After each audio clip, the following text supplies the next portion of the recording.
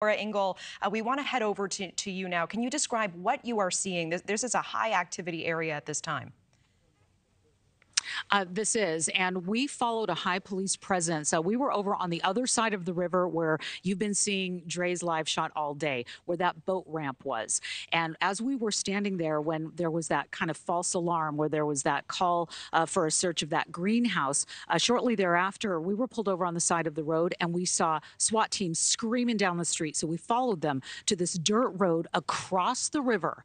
And now we are seeing officers coming out of an area where we have been watching them congregate for the last better part of the hour. And if you look at that map where the car was and where the river is, we are right across the river. We're in Durham. So there's long been talk about what if he had a boat? What if he had a jet ski? If he was able to get across the river from that location where his car was left, he would be over here on this side. So this makes sense. So we are off of a main road on a dirt road where you're right. It is residential. There are homes here. There are neighbors that are looking out of their homes at us. The media is congregated just down the road. We've been given the notice from the police. They've been telling us to push back and stay right where we are. We were one of the first people here. I can tell you that when we pulled up, the U.S. Marshals were in a circle, and there was somebody on their knees with their hands up. It appeared to be, obviously not Robert Card, maybe a resident. Somebody said it looked like it was a teenager out walking a dog. They were questioning him.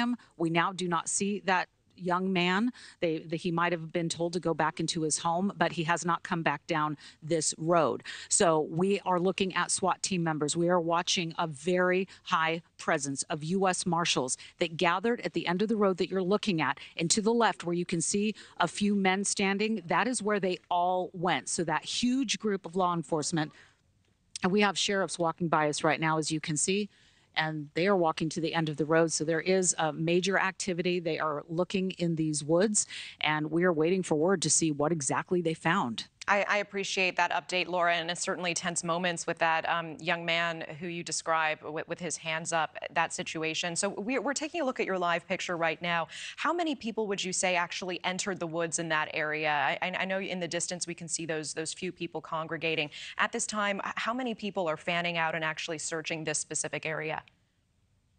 Oh, I would say there was at least 30, if not more. It was a huge presence when we pulled up and everybody started getting out of the car. These, of course, are a long line of unmarked vehicles with their sirens out, and they pulled over. As you can see here, you can probably see in the shot a long line of cars, kind of like what we saw yesterday.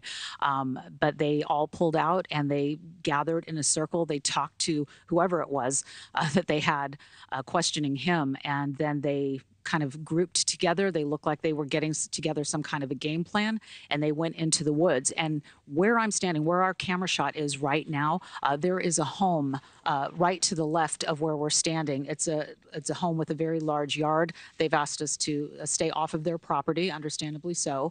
But if there is a home like that up where those guys are, it's just hard to tell where exactly they are. But what is interesting too, remember that scene over there at the greenhouse, somebody reported hearing something like a gunshot. They went over and investigated and cleared that area, but that loud sound happened a short while ago. Is it related to what happened on this side of the river? We just don't know. Thank you for watching. Go to newsnationnow.com to find News Nation on your television provider. And don't forget to click the red subscribe button below to get more of News Nation's fact-driven, unbiased coverage.